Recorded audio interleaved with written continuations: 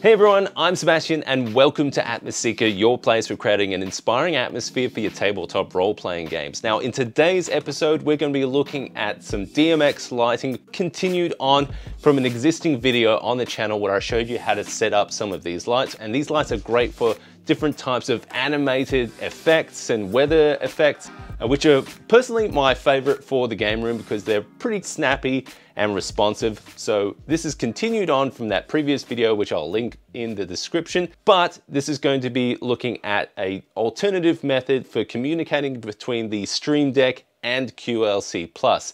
Now in that previous video, we looked at using keyboard shortcuts and focus window kind of things, and I think a lot of those plugins have kind of expired or not working anymore. So this is going to be using a different alternative method, which is MIDI signals from the Streamdeck to QLC+, and that's going to be a great way for activating lighting scenes and some other types of effects as well. So let's get stuck into it where I can show you how this is hooked up together.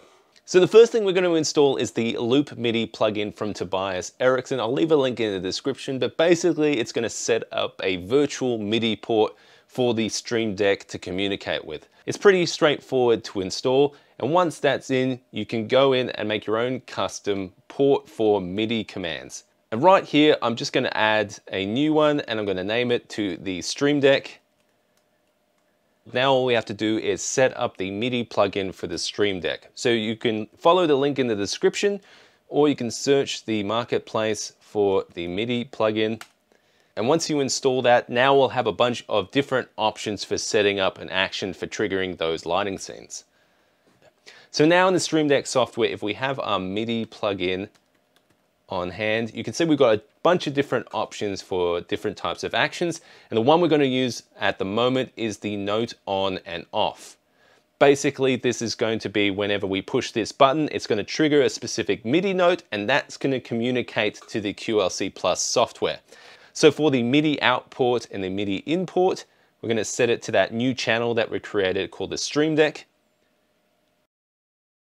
So now in QLC+, we have to do a couple of things to get those signals coming through from the Streamdeck. So if you go to the Inputs Outputs tab and scroll to where you can find it, you can see the MIDI plugin here. You can see our channel or the device, it's called Streamdeck, and just make sure that that input is ticked on. So now it's going to get those signals from the Streamdeck with that virtual MIDI port.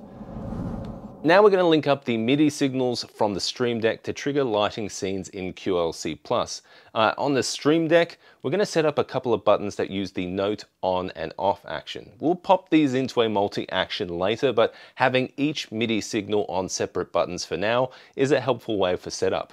On each button, set each one of those to use a different key. Those keys are going to be different signals for different QLC functions or scenes. Over in QLC, I've pre-made some simple buttons on the virtual console that all trigger different lighting scenes when pushed. For more detail on this, check out the description for a link to the DMX setup video. Previously, we used keyboard shortcuts to activate scenes from the Streamdeck, but now we'll use some MIDI signals. To connect the button to a MIDI signal, double-click it and turn on the auto detect in the external input section. QLC is now listening for a MIDI signal. Now by pressing one of the buttons that we made on the Streamdeck, it'll pick up the intended signal. You can repeat that for as many additional scenes as you want, just remember to use a different key for each signal. To test if they're working, switch QLC over to operate mode and give the button a press. One thing that you'll notice that once a button is pushed, it doesn't turn off the previously activated scene. Now, for that, we'll need a simple multi-action and something in QLC. Now, when activating a new scene, it's important to have all the functions deactivate first. Kind of think of this as a reset for the lights before going into that new scene. So the first step is going to be in the multi-action is an off function. Now in QLC, this is setting one of the buttons to use the stop all functions property. And then the next action can be the signal for the intended scene. So now when the multi-action button is pushed, it deactivates the current lighting, then activates the new scene.